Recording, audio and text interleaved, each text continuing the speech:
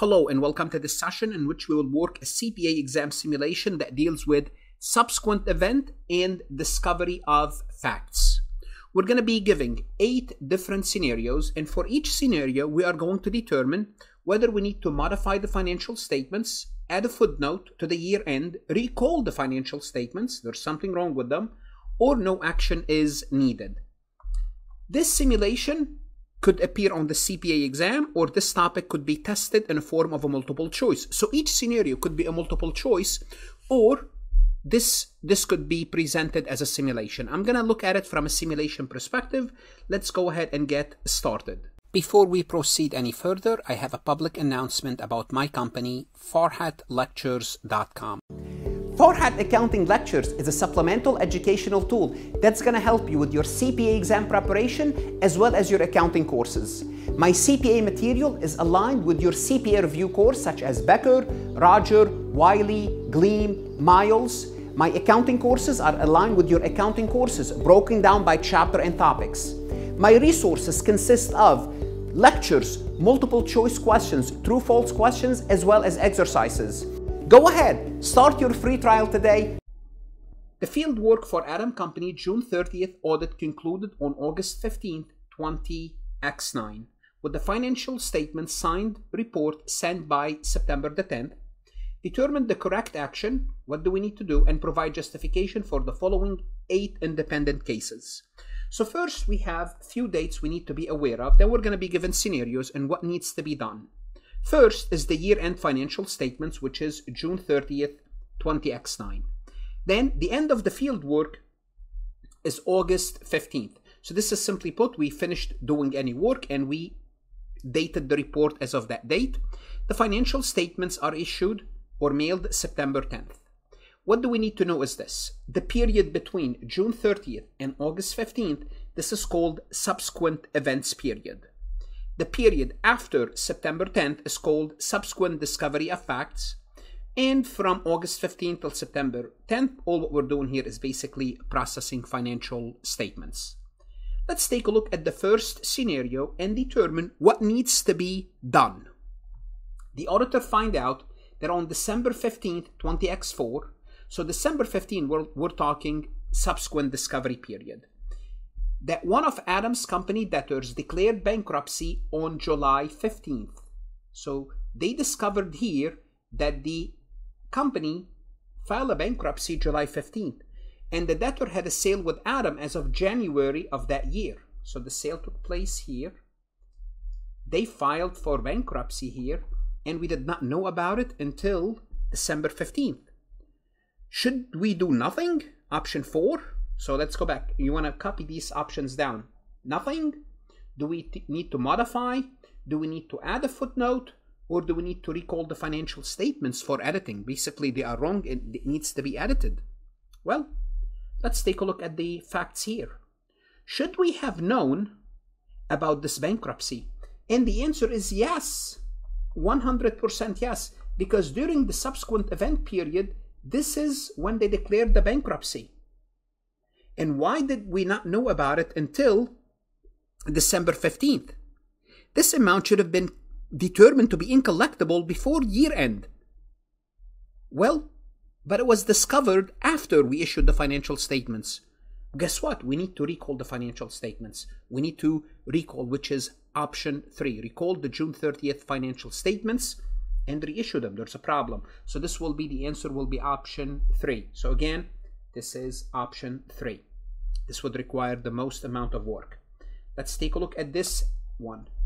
On December 15th, so sometime here, it came to the auditor's knowledge that the debtors of Adam Company went insolvent October 1st. Also October 1st in the subsequent discovery period. This sale was transacted April 15th. So the sale that related to this transaction was transacted April 15th. This is when the sale took place, and it seems recoverable as of June 30th as well as of August 19th. So when we looked at June 30th, when we look at August 15th, everything looks good. What needs to be done here? And the answer is nada. Nada. Option 4. Nothing is applicable here. Option 4. Now this write-off will be applicable to the following to the following auditing year. But for this year, we don't have to do anything because everything that happened was after we even mailed the financial statements. And when we issued the financial statement, everything looked good. No action is needed. Let's take a look at this one. The auditor learned on August 10th. August 10th is right here, subsequent period, that the debtor of Adam Company became bankrupt as of August 1st. So August 1st, 10 days earlier, okay, they went bankrupt. We learned about it on the 10th. The last sale with debtor happened on April 2nd, 20x8. So sometime in the past, we made a sale, and there was no cash transaction since then. What do we have to do? What do we have to do? So what do we have to do is this. We have to make an adjustment. Why? Because as of year end, we had a receivable, and right before the issuance of the financial statement, before the end of the field work, we knew that that's it. This person went bankrupt. What do we need to do? We need to make an adjustment, removing their account receivable. Therefore, as far as the options are concerned, this is option 1, modify the June 30th. So we need to adjust. Why? Because the AR existed, and now we have information before the issuance of the financial statements. Let's take a look at this scenario. Adam reached an out-of-court settlement on a lawsuit from 2016. So the lawsuit was pending. On July 20th, this is when we reached it. So we reached it in a subsequent period. July 20th is here. The lawsuit is currently documented as a potential liability. What do we have to do? Well, it was a potential liability. What do we have to do? Also option 1, we have to book an adjusting entry, modify the June 30th financial statement, because in the subsequent discovery, there was something outstanding as of June 30th. Therefore, we have to book an entry, make an adjustment, modify the June 30th. Let's take a look at this scenario. Adam faced a legal defeat on September 18th. So September 18th is here, from a case that started in 20x8, sometime in the past. The June 30th footnote indicate the legal team's belief it's likely and a likely positive outcome. So as of June 30th, we truly believed we were going to win. And now this happened when? This happened when we find out it happened on September 18th. Do we need to go back and adjust the statements or recall them? And the answer is no, because we did not know until September 18th.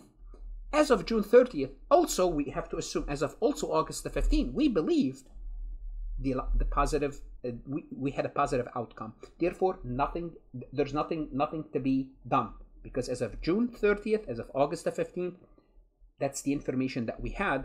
Now this happened after the fact. That's fine. This is basically an event for the following year. That's fine. Let's take a look at this example. Early 20x9, Adam was accused of a patent infringement. The lawsuit was filed July 18th, 20x9. So July 18th in the subsequent period event. Legal advice suggests that a possible significant loss for Adam. Now, well, we were accused of it. They filed the lawsuit. It's during the field work, basically before the end of the field work subsequent period.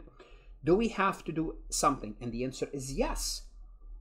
Here, we said we are going to lose. There's a significant loss.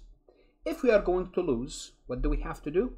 But we cannot, here we are going to lose, but we don't know the dollar amount.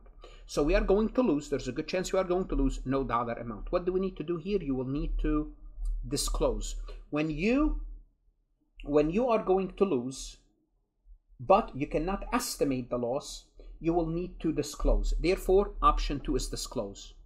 Now, if this adds and the estimated loss is, let's assume $50,000 or $500,000, then you have to go with option 1, which is debit a loss, credit a liability. It means book a journal entry as of June 30th.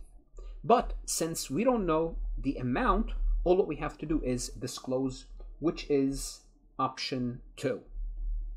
Let's take a look at this one. On May 15th, 20x9, sometime here, the auditor became aware of a lawsuit against Adam from February 28th, okay? That was not insured. What do we have to do? That's all what we know. The lawsuit originated in this year. but the amount of the loss is unknown. What do we have to do under those circumstances? Disclose, which is option 2. Disclose in the footnotes about the lawsuit. Again, if we know the amount, if we know we are going to lose, then that's a different story. Just disclose is good enough for now. Let's take a look at this case. On August 5th, so August 5th is sometime here, the auditor came across information that a debtor of Adam Company declared bankruptcy July 30th. July 30th, they declared bankruptcy. And the reason they declared this bankruptcy because they lost a case. As of 7/9, they lost the case. After 7/9, by the end of July, they declared bankruptcy. We know about this bankruptcy August 5th. What do we have to do under those circumstances? Well, as of June 30th, we would see, if we looked at this customer account receivable, everything looks good because we cannot see that they're going to be sued. They lost the case, and because of this case, they filed for bankruptcy. So basically, as of June 30th, everything looks good. However, the judgment here would say, write off the account. You are not required to do so. Okay, because as of June 30th, everything looks good because the financial statements as of June 30th and everything that happened that affected that amount after that June 30th. Okay, I would say footnote is definitely at least footnote, but most auditor will go ahead and book an entry. If you want to be conservative, book an entry means write off the account. It means make and adjust an entry. So you can go with option 1, which is make an adjustment, or option 2 just make the note for as of June 30th. Obviously, the company will have to write off the account, but they will not adjust their account receivable as of June 30th. Here it becomes a judgment. Hopefully, you will not get anything like this on the CPA exam. What should you do now? Go to Farhat Lectures, look at additional MCQs, exercises, simulation, true, false. That's going to help you with your CPA exam as well as your audit course. I'm here to help you. Invest in yourself. The CPA exam is worth it. Your career in accounting